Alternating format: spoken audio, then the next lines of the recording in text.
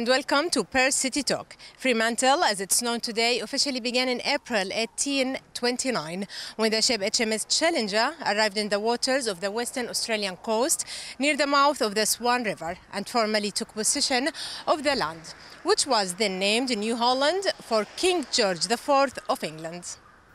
Over 150 of Fremantle's buildings, described as charming heritage sandstone buildings, have been classified by the National Trust. There are over 3,000 heritage-listed properties in the Fremantle area. Fremantle's town hall is located in the center of the city. It's a classical facade contrasting with the modern slopes of the Western Australia Maritime Museum. Yet both capture the timeless balance between the man, the land and the sea.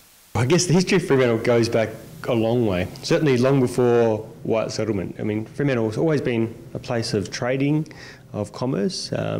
The stories go that because it was one of the few places you could actually cross the river, Aboriginal people from the north side of Perth and the south side, the Whadjuk Noongar people, would actually meet in Fremantle during summer months to trade goods and trade things, because it was a key crossing point over the Swan River. But of course, in 1829, when Fremantle was first settled, and Captain Fremantle, I should say, actually planted the flag just down here on Bathers Beach, and then Captain Stirling took the boats upriver, there was a sense that Fremantle was always the port city, the place that Western Australia connected to the world, and it has been that way really for the past almost 200 years.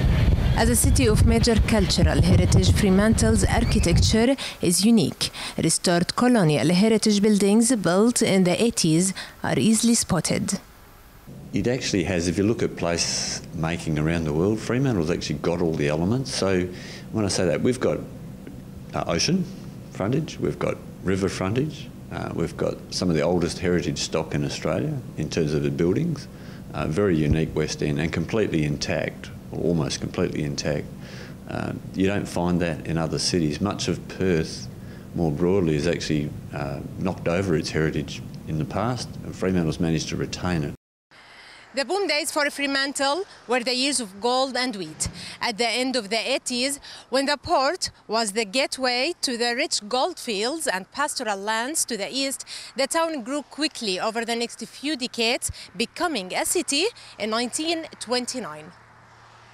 It's always been, the port's an integral part of Fremantle and that history and that trade. Certainly whilst further upriver Perth has been some of the other parts of commerce, there's no doubt that trade almost has always come through Fremantle.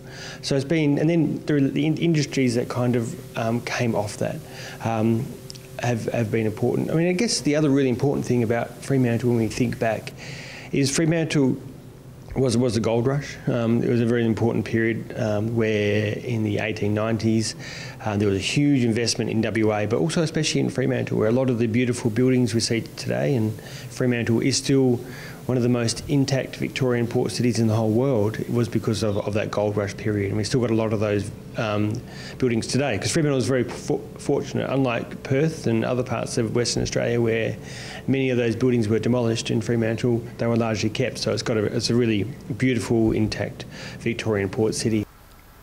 It's Fremantle's port that has always been a focal point of the city's prosperity.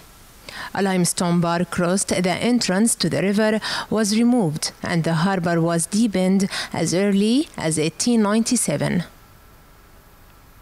Well, one of its great strengths is obviously its port. You know, it's a maritime, historic city. What people really love about it is that it's very much of a human scale. They like to see the history in the buildings, and they like being by the river and by the ocean. But they are concerned about the cost of living here, cost of housing, and the fact that the retail environment is pretty poor. There was a sense that Fremantle was always the port city, the place that Western Australia connected to the world, and it has been that way really for the past almost 200 years. Has been a major trading point to the rest of the world from here in Fremantle. So it remains a really significant economic centre, one in which there is a growing amount of trade coming through Fremantle. That's changed significantly when the inner harbour was built, when they blasted out the mouth to the Swan River and created, when CY O'Connor designed the harbour, and they created the harbour that's still the main harbour of Western Australia today.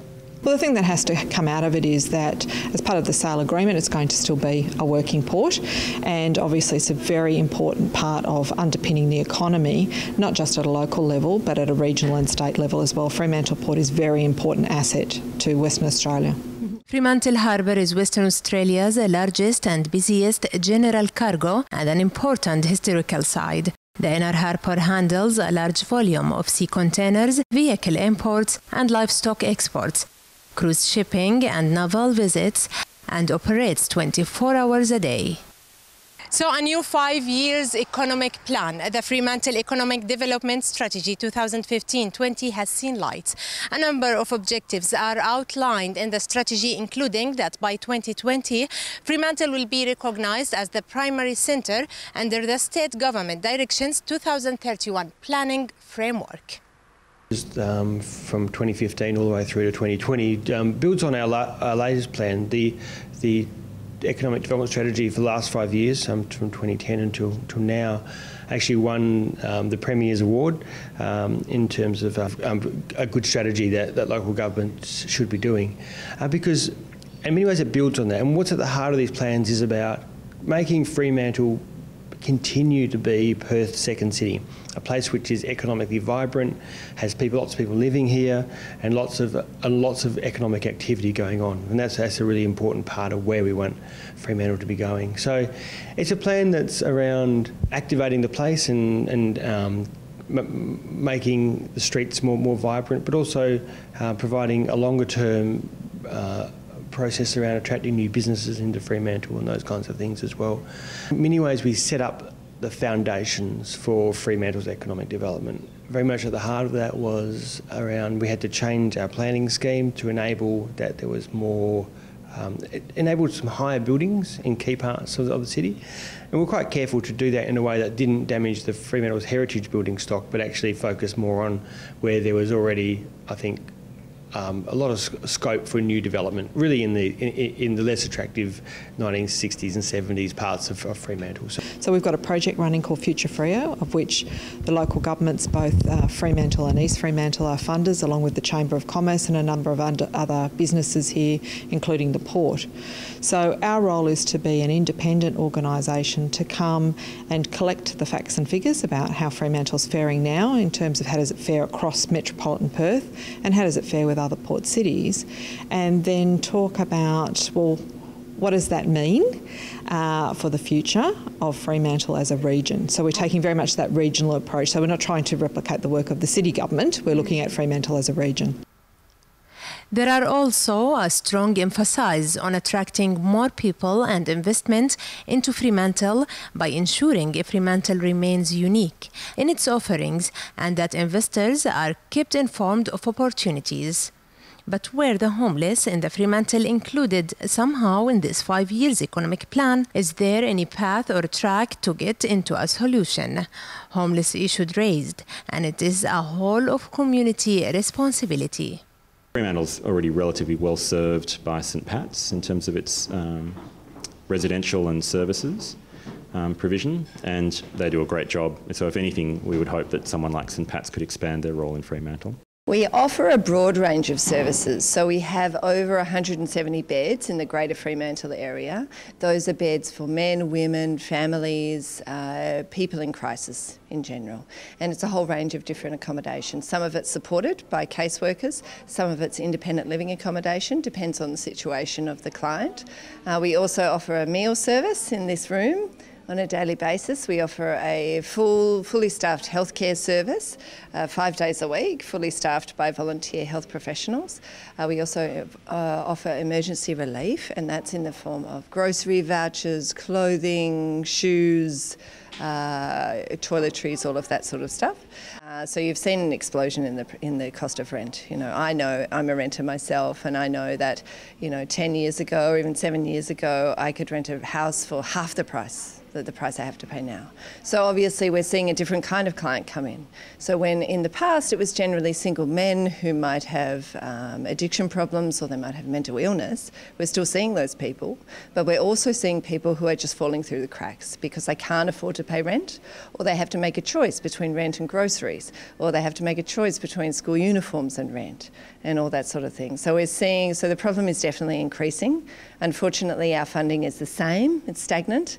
So our funding is not decreasing, but when you have an increasing need, you can see that there's a gap there. And that's going to be one of our key challenges, is around making sure that as Fremantle changes, that the least fortunate within Fremantle also have the ability to, I think, and get the assistance to get out of the situation they're in. I mean, I think for me, a good society is one where the least advantaged are well looked after, and we certainly don't want to be in a society where homelessness is common, and it is a real challenge in WA, not just in Fremantle but in Perth and other major centres. So one of the things that I would certainly, we're working with the state government on is getting more affordable housing in Fremantle. That's been one of our big focuses, is that every new development has an affordable housing component within it, so that we don't just let Fremantle become a gentrified area for only the rich people, but actually is a community that's diverse, because I think that's one of the things I like about Fremantle, is that it's got people of all incomes and all ages all mixed together, and